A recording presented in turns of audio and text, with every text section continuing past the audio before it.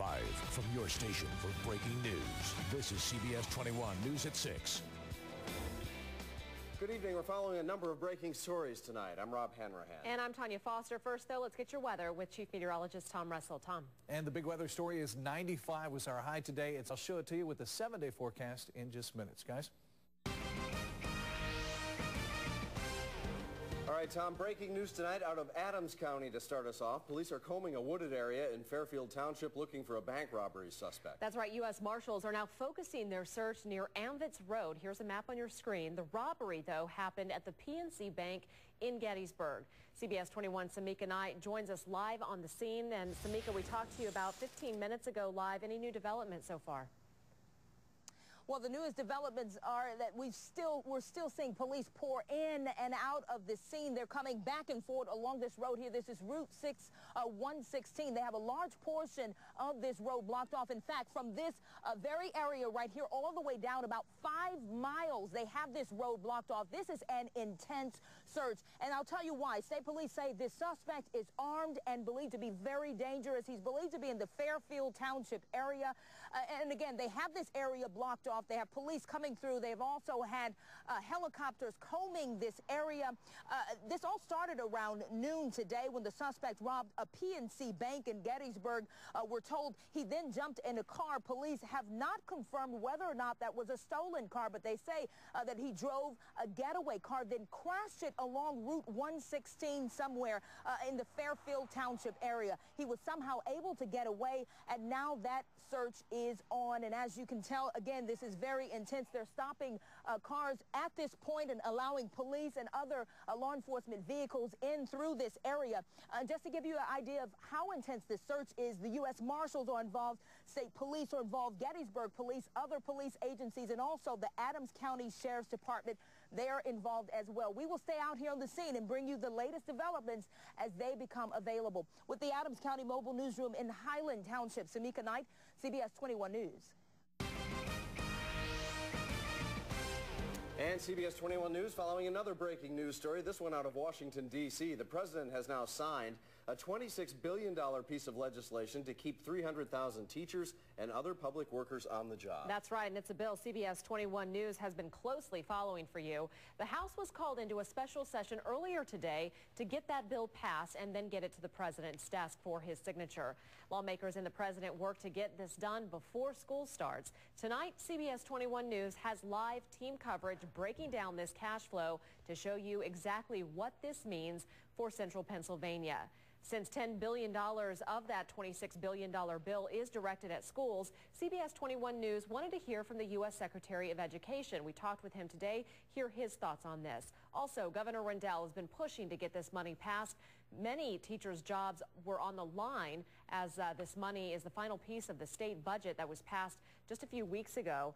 And finally tonight, the Harrisburg School District laid off 175 employees last night, but the passage of this money could be their ticket to get those jobs back. So we begin tonight with our interview with the U.S. Secretary of Education.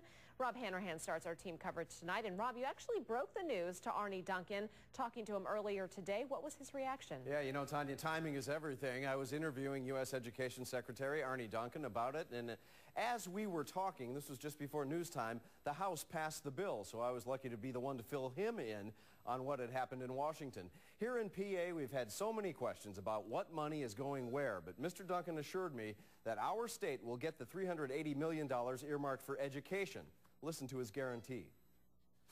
And do the right thing for education across the country. Secretary Duncan, I hate to interrupt you, but I've just been told that that bill did just pass the House, just within the past minute or so. Well, that is phenomenal news. We were very, very hopeful it would.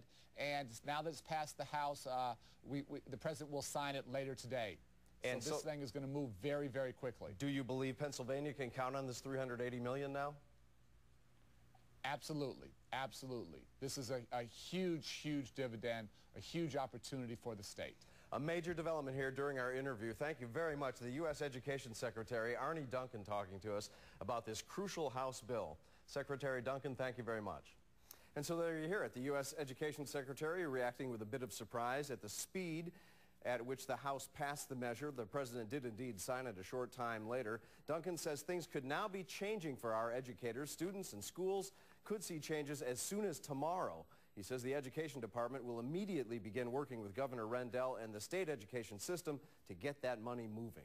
Tanya. Well, hopefully it is moving fast, and this comes as a big relief to members of the Pennsylvania State Education Association. But it's focused on where lawmakers will shave money from this year's budget to make up for the federal Medicaid shortfall. CBS 21's Andy McCormick joins us live with the Dauphin County Mobile Newsroom in Harrisburg with more on our team coverage tonight. Annie, not a complete sigh of relief for educators across the state, but a start, right? Yeah, definitely a start, Tanya. Morning, we are also hoping to hear what some of those possible solutions could be. We're live at the Dauphin County Mobile Newsroom in Harrisburg. Annie McCormick, CBS 21 News. All right, Annie, thank you. Like many districts, Harrisburg started to plan ahead and announced layoffs and furloughs at last night's meeting, putting 175 jobs in jeopardy. Caused a lot of worry, but that may all have to be reversed once the federal money starts streaming into Pennsylvania. Our team coverage continues tonight. CBS 21's Ben Russell live with the Dauphin County Mobile Newsroom in Harrisburg. And Ben, could the FMAP money save the teacher jobs here in the capital city? Live with the Dauphin County Mobile Newsroom in Harrisburg, Ben Russell, CBS 21 News. And you can count on us to stay on top of that story for you. And CBS 21 News is following a breaking story for you tonight out of Lancaster County. That's right. The search is on for a missing man. Jenny Joyce is live on the scene with the very latest. Plus, what do baseball players and actors have in common? Well, today they both had to spend a lot of time outdoors. How they're coping with the high temperatures coming up. And how about some relief from that heat? We'll talk about that in your First 20 forecast coming up. You're watching CBS 21 News at 6, your station for breaking news. Thank you, Harrisburg, for watching CBS 21 News at 6, your station for breaking news. We've got a busy news day. Another breaking story we're closely following for you out of Lancaster County. Crews are searching for a man said to have emotional problems. This is happening in Marietta. CBS 21's Jenny Joyce is live with the Lancaster County Mobile Newsroom in Marietta. And Jenny, what can you tell us so far about what's happening there? Hi, Rob. Well, according to Susquehanna Regional Police, this person is 53-year-old Jay Beeston of Marietta. We are told that he walked out of his Marietta home around 11 o'clock this morning. He took with him pills and he threatened to commit suicide. His wife then called police and the search began. Police tell us that they went first around the Susquehanna River. They contacted family members and they also checked nearby pubs, but they didn't get anywhere. So around 3 o'clock this afternoon, the search intensified. We are told that they brought in K9 units, about 4 fire departments, rescue boats, and they brought in a helicopter from Maryland State Police, which had infrared technology to pick up on body heat. We're told that that chopper found nothing and was sent back to Maryland. There are still several crews out there looking for 53-year-old Jay Beeston. We will continue to keep you updated. We do know that he is about 5'11", weighing about 350 pounds. He was last seen wearing a gray shirt, green pants, a brown hat. His wife has described him over the last few days as being edgy. We're told that he just got out of the hospital yesterday. He has heart conditions. We are live with the Lancaster County Mobile Newsroom in Marietta. Jenny Joyce, CBS 21 News. All right, Jenny, thanks a lot. Well, many of us have been scrambling today, if we're outside, just to stay cool. Yeah, the heat has been just incredible, and for some, staying out in the heat is something you kind of have to do. No option. Right, no option at all. CBS 21's Erica Moffett joins us live tonight. And Erica, we're talking about baseball players in this story. What can they do to avoid the heat? I'm sure it's tough. Well, there's a few things. Obviously, Tanya, they don't have a lot of choices, and in less than an hour, the Harrisburg Senators will take the field, and that's only after an afternoon practice that was hot, hot, hot. At the Dauphin County Mobile Newsroom in Harrisburg, Erica Moffett, CBS 21 News. All right, thanks, Erica. Well, federal workers see some pretty big paychecks. Yeah, they certainly do. Coming up on CBS 21 News at 6, how their wages compare to yours, the average worker. We're going to hear from the experts next. CBS 21 News, your station for breaking news.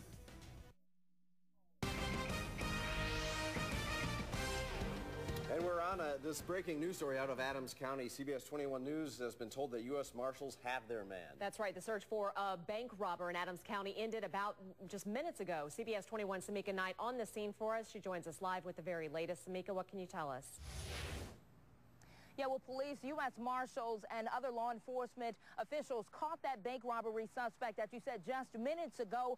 Police have not released any further details. We're expected to head to a press conference to get those details in a few minutes. But authorities have been searching for that suspect for the past few hours. They've been searching by foot, by car, even by helicopter. This all started when police say the suspect robbed the PNC Bank in Gettysburg and then took off in a car and crashed it along Route 116, which is just this portion here. This portion of the road has been blocked off for several hours. This is 116 in Fairfield Township. Again, police caught the suspect just minutes ago. State police are holding a press conference in just a few minutes. We will head to that press conference and bring you the latest details tonight on CBS 21 News live at 11. That's with the Adams County Mobile Newsroom in Highland Township. Samika Knight, CBS 21 News. And now, CBS 21 News First Warning Weather with Chief Meteorologist Tom Russell. We finally see a little bit of relief on the map Nice. there. I'm looking forward to it. Who would have thought you'd look forward to a cloudy day? And now 80. we do. And 80. Yeah. Now we do. All right, Tom, thank you. Well, tonight on the CBS Evening News with Katie Couric, we're going to take a look at how much federal workers make compared to what you make. Yeah, and the expert spoke to Katie Couric from CBS 21 News about how federal job pays compares to Wall Street and the oil industry. But I think it's interesting when you look at the new data that if you look at the federal civilian pay and benefits compared to other industries, it's right up there at the top. It's number 5 out of 72 industries that the Bureau of Economic Analysis just looked at. And for more on that story, you can see it on the CBS Evening News with Katie Couric right after CBS 21 News at 6. Get more bang for your buck with CBS 21 News and PARewards.com. That's right. This hour's keyword is progress. Maybe progress, however you would like to pronounce it. Just log on to PARewards.com, register, and enter this word in for points. If you're in my neighborhood, it's progress. Absolutely, Yeah, yes. Well, he was once a World Series hero for the Yankees. And now you can see him at Metro Bank Park in Harrisburg. Jason Bristol is in next with sports. And here's a look at where the stock market ended the day today. We'll be right back. CBS 21 News, your station for breaking news. And now, CBS 21 Sports with Jason Bristol. O'Neal says he has a new nickname. Might want to be called the Big Shamrock.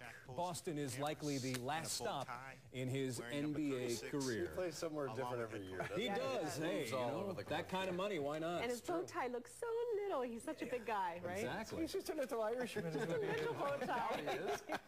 Hot, Tom? That just doesn't seem right. Really hot tomorrow. Low 90s tomorrow, and then we're finally going to cool things down starting Thursday with some showers and storms. Much cooler on Friday.